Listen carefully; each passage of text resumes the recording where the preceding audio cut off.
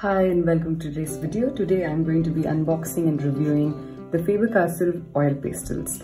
So here we have about 15 colors inside this, and I got this for INR 52. So I'm quite excited to try this out. This was for 55 in a store nearby. I got it for 52. You can figure out what price you can get it for.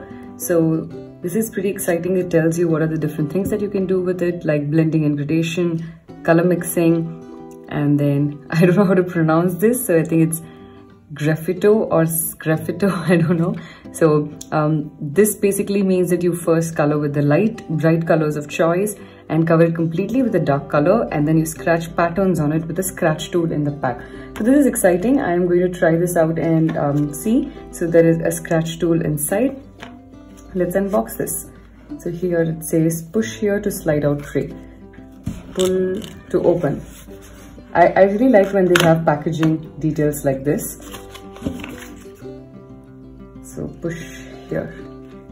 So when I push over here, it slides out. This is very nice. So this is a scratchy tool. I think in my earlier videos you would have seen that these kind of things come in a lot of oil pastel boxes. So I'm going to unbox this and try this out. So far the colors look very nice. They look very creamy. You can see it's already bleeding out.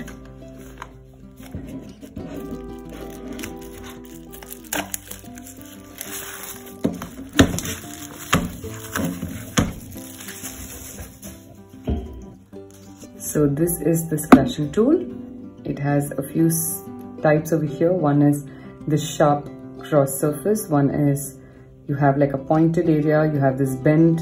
So you can basically scratch in different ways. Here you can create a pattern. This is also for creating a pattern. You can see here they've created a few patterns using these tools, especially the edges here. So what are the other things inside this pack? They have this art contest. So you can check out the details for that. I'm sure they will have some, I think, timeline and stuff, and so you can just check out about this if you're interested. So I am going to now do a small swatch sheet of all of these colors. So we'll start with the first one. It's a little hard to take out, so a little bit of it has come in my nails. It's pretty like sticky. So far that's the first thing that I have felt. It's quite sticky. So oil pastels, Faber Castell, this is the red one. The size is good, compact. It's nice to hold. So let's try out. It's extremely smooth, very, very smooth. So with very little pressure itself, I'm able to create a color. So before placing the first one, I'm going to pick out the second one because it's a little difficult to take them out. Let me zoom in and show you the different colors. This is the orange. This is if I like put very less pressure. I mean almost close to no pressure at all. This is the yellow ochre.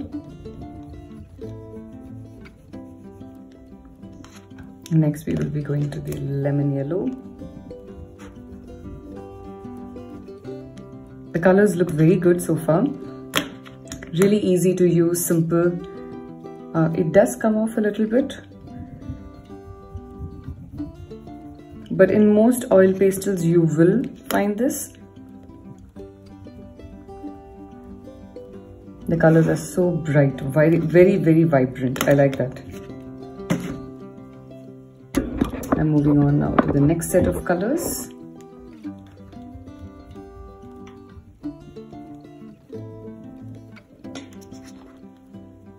We are now going to the dark blue. So it does tell all the names, okay? This is the deep blue. There was the light blue, and I'm just trying to see what are the names of here. I've a little hard to move this around. This was the emerald green. This was the light green, lemon yellow, yellow ochre, orange, red, and here is the deep blue. I like the color of the blues which is there in this set. Oops. The next one is their violet. Moving on to their pink. Let's see what they've called it. They've called it the light pink. So it's interesting that they have a small kit and they decided to include the pink. This is a very useful and a nice color to have. This is their brown, and yes, they've called it as brown. Next is the peach. I like that they call it peach and not flesh tint. I remember when I was growing up, this color was only called as flesh tint, which I think is kind of wrong. This is not the only color of the flesh. This is their white. Normally, I don't really swatch white, but I want to figure out how it is. You can see there's like a lot of particles which do come out. It is common in oil pastels, but I personally don't like it if it comes out too much. You also have to have like a fixative that you need to use to, like, you know, make sure that this doesn't create a problem. This is the cool gray, and I'm trying out now the last one, which is their black. Oh, I love the black. So here are the 15 colors of the Faber-Castell oil pastels. I love them. It's very, very nice, so smooth, really good to use. These are just the swatches. We are going to try out the different techniques from this, which is we're going to try the blending and gradation. We will try the color mixing, where we will mix two colors to create a new one, and then we'll also try with the scratch one. So let's move on and do that.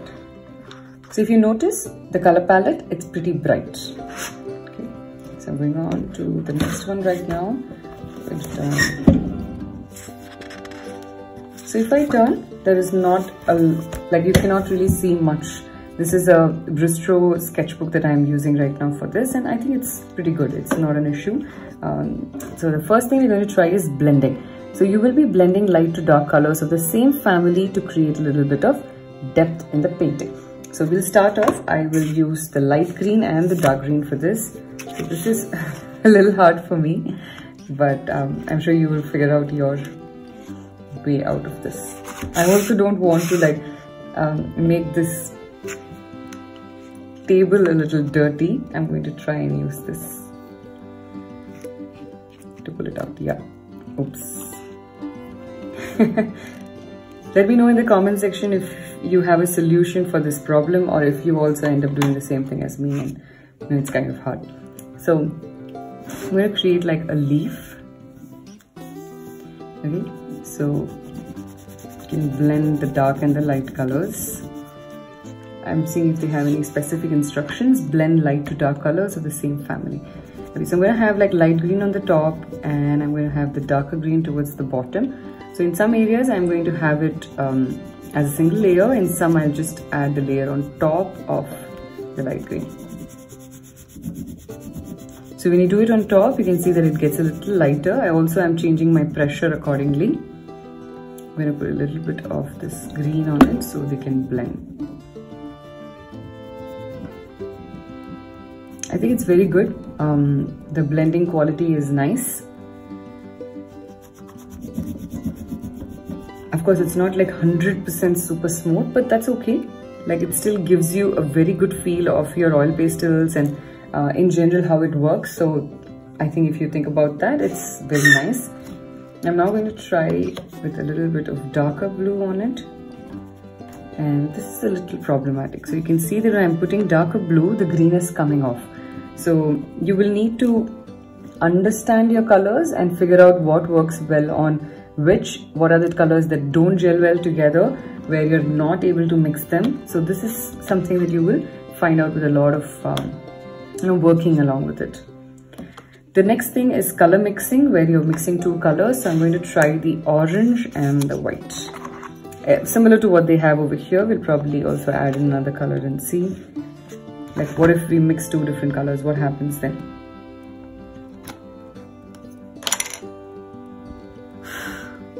I just try to remove that. Okay, so a little bit of orange, and I'm taking some white. This is so good. It's so smooth. I love the use of the white. So this is a very common way of using the oil pastels by a lot of artists. So they would use white or any other, neutral color to mix it all together. So this is a nice thing to do. You can see if this works for you. I'm going to try a little bit of gradation over here. Gradation is when you're using the same family of colors. This is why I'm using like a slightly darker tone. So orange is by mixing yellow and red, which is why I've used red over here. Now, one thing you'll have to be careful about when you're using your white is you've already mixed it once. So you have to clean it before you try to mix a different color. For example, if I put the same thing on top of the leaf right now, you will see the problem. Orange has come on it. Okay, so that's a big problem. You need to make sure you don't do that. The next thing we're going to do is use this and create some shapes. So in the instructions, it tells you that use a light color and then add a darker color on top, and then you can remove it. Before doing that, we'll see if we can create some things on top of this. This is very nice. Lovely this is this time. See if something comes out of this. So because this is not got like too much of blending, so you know there's not much you can see in this. So I'm going to put light pink and then black on top. Okay, so let's have just the pink, or maybe even a light green next to it, or a lemon yellow maybe next to it. Whichever color comes out of the box for me. Okay, so what they are saying is on top of this, put a dark color like black. I think we're going to put a black on this, and then we will use the scratch tool. So I have never tried something like this before, so I hope this works.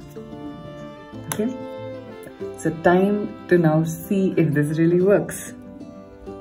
Oh, this is amazing. Can you see this? This is so good. Create a slightly bigger shape to show you guys. This is very, very good.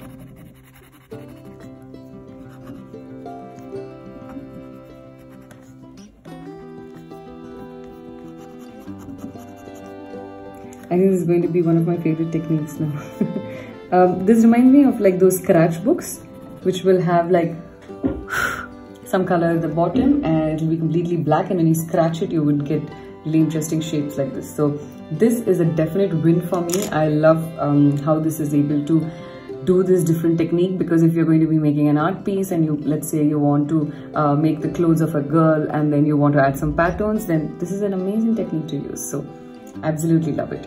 So what we're going to do right now is we're going to create a small little art piece, and we're going to use our colors and we're going to use the different techniques and see how we can make a scene or an entire picture out of it. Alright, so this is what we're going to do right now. I'm going to draw a few fruits.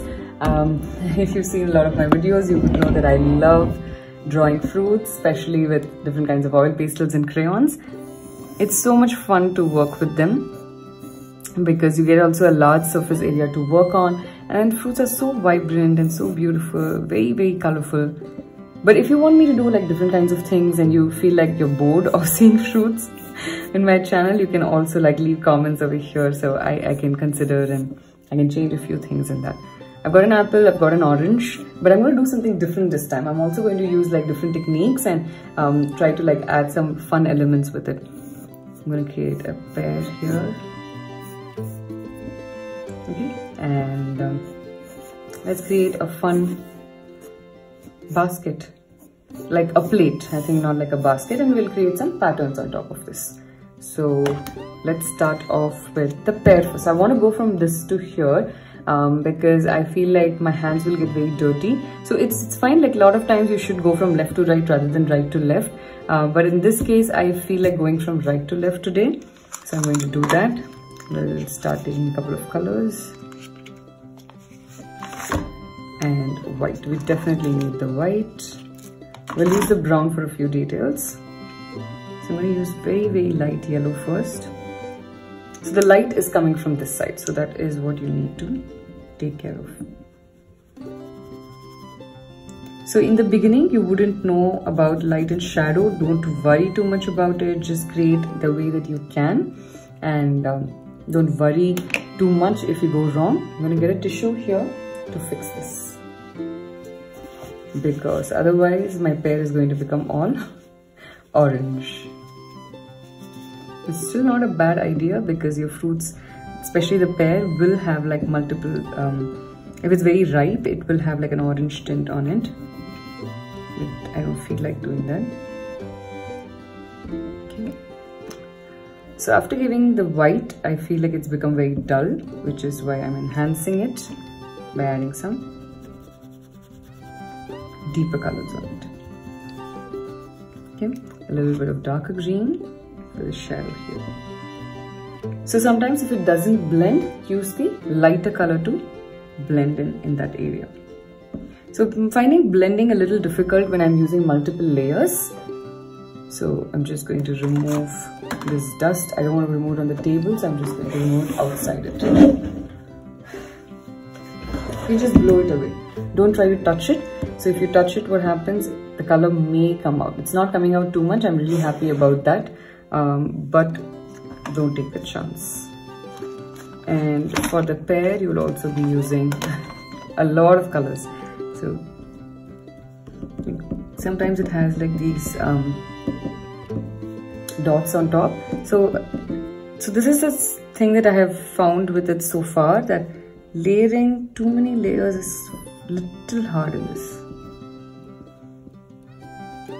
It's okay. So next thing is the orange. And when I have a nice happy orange.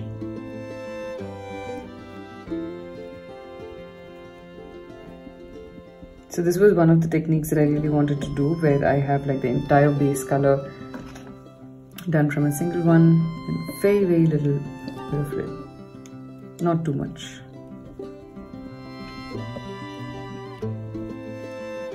Use some white to give some highlights here.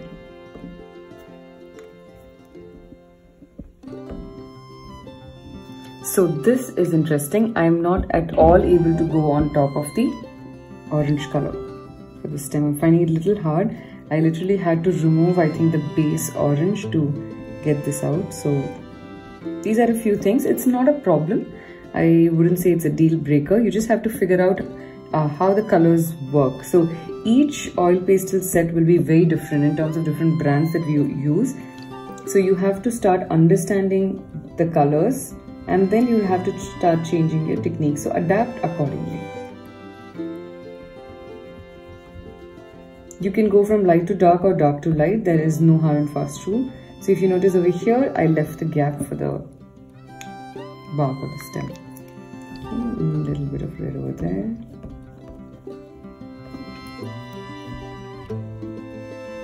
I'm going to use some yellow. So some colors are extremely bright and it's very easy to blend them. Some colors require a little bit more work. So brown, I'm finding it a little hard. It's not able to overlay on top of some base colors. So I have to now take the black to add in some darker shades. So it's very, very dark. So I'll be using the red to blend this in. So if you see, when I mix the black and the red, I get like a dark brown.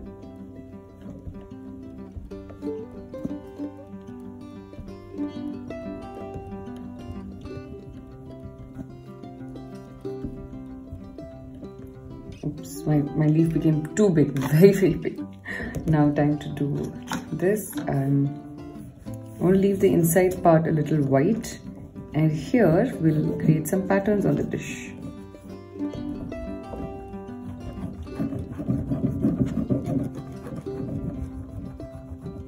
I'm going to have it a single color base, and then I'll add some black on top, and we'll create some shade. We'll create some like interesting patterns, you know, maybe not a shade. Using some gray for the inside to add some shadows. So let's imagine if this is like a white base inside the bowl. And we have shadow here. Let's add black. I've also not like blown away all of the extra residue, which is why it might be a little confusing when you look at it right now. You won't be able to see the entire picture. Before adding these patterns, I will just remove all these excess bits. Again, please make sure you don't use your hand to do that. If you do, then there are chances that you may damage your entire artwork. I'm just going to take it outside.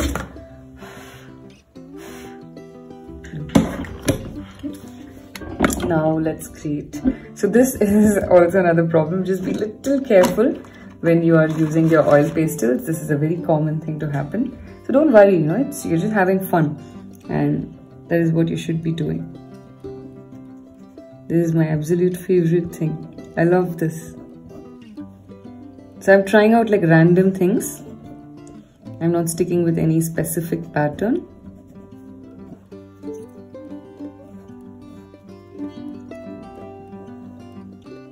Oh, this is lovely. This is so good. Let's see what this thing does. This is nice too.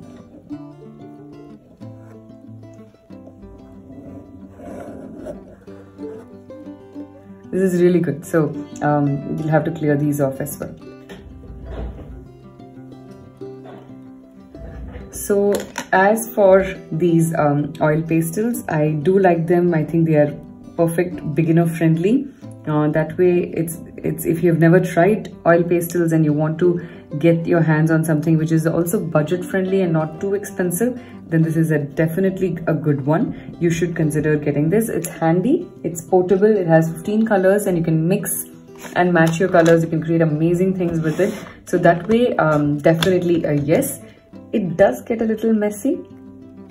Okay, so be prepared for that. So if you're going to get this for kids, make sure that you have like apron for them, or you like put something at the base, like either a cutting mat or newspapers or something, where your tables don't get dirty. Your hands also will tend to get a little messy. So just be a little wary of that. Know that this is going to happen. It's not at all a problem. Lot of art supplies are like that, and oil pastels are supposed to be that way.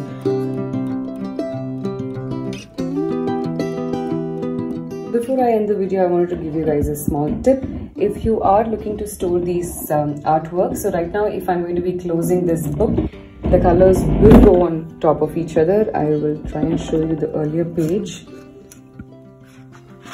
So you can see that it has come on this one. Okay, so you can try to protect it by either putting like a butter sheet, cut it to this size, or you can buy a fixative. So there's something called as fixative for oil pastels. It'll be like a spray can. So get that and then use it. But if you're going to be around small kids and small kids are going to be using this, then you don't need to use the fixative. It's okay. If this is a practice book, let it go one on top of another. It's fine. Take pictures if you want to. You can even scan the pictures and keep it on your drive. Or you can use the next best option, which is the butter sheets. So you can also get a sketchbook which has butter sheets in between each page. So you can try and see if there are special oil pastel books like that, and use that for this purpose. Alright, see you. Bye bye.